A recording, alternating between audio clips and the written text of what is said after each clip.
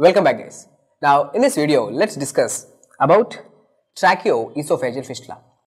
Let me write here Tracheo-Esophageal Fistula. So what exactly is this Tracheo-Esophageal Fistula? It's a congenital anomaly. We all know what exactly is a fistula. Fistula is an abnormal connection between the two cavities.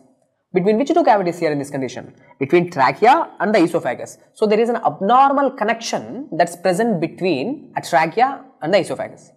Now, why such abnormality? Why it is happening? It is because, see, normally during intrauterine life, by 4 weeks of intrauterine life, the tracheo-esophageal ridges, see, these are the embryological structures. Let me write here, tracheo-esophageal ridges.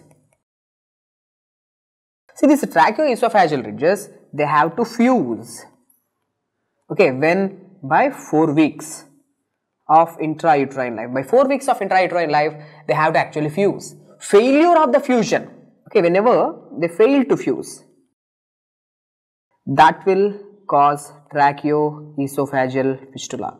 So this is the problem. The problem is in the fusion of the tracheo-esophageal ridges. Now, what else I will ask you in your exam is the types. There are different types of tracheo-esophageal fistula. Here you can see different types. Type A, Type B, Type C, Type D and Type E. There are 4 different types. In your exam, what they will ask you is the 3 important MCQs. Which one is the most common type? The most common type of the tracheo-esophageal fistula is the Type C.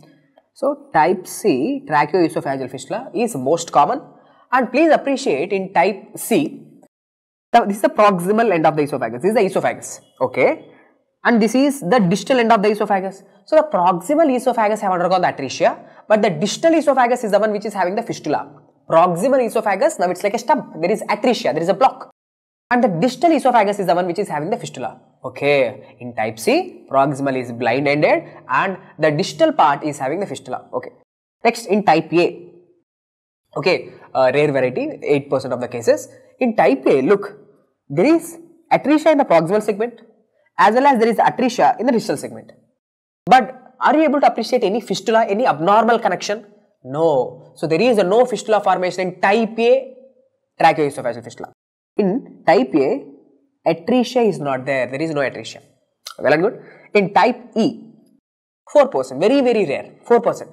Now in this, look, this is the proximal esophagus, okay, it is having fistula, and this is the distal esophagus. Is there any atresia? Are you able to find any atresia here in the esophagus? There is no atresia. So Type E does not have any atresia. Okay, it's like a H. Okay, it's like a H, like H, right? This is like a H. I hope you can see. It's like a letter H. So in Type E, there is no atresia. It's looking like H. So these are the 3 important MCQs. Most common type is Type C, where there is a distal tracheo-esophageal fistula. Type A, there is no fistula at all. Both proximal esophagus as well as the distal esophagus is having the atresia, and in Type E, there is no atresia at all. Okay. Now, concentrate on Type B.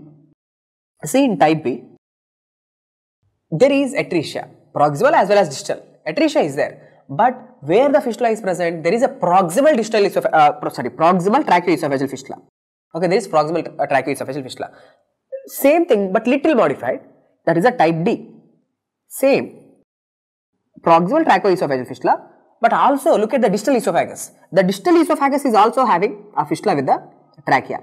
Okay, so both the proximal as well as the distal tracheo-esophageal fistula is seen in Type D.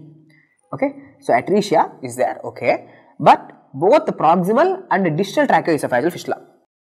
Okay, so these are the points which I want you to know. Okay, tracheo-esophageal fistula. What is the cause? And what are the types and what are the important points. With this, the topic of the tracheo-esophageal fistula is completed. In the next video, we will be discussing about the esophageal diverticulum, different types of esophageal diverticulum like Zenker's diverticulum, traction diverticulum, epiphrenic diverticulum. That will be discussed in the subsequent video. Hope the video is helpful. Thank you.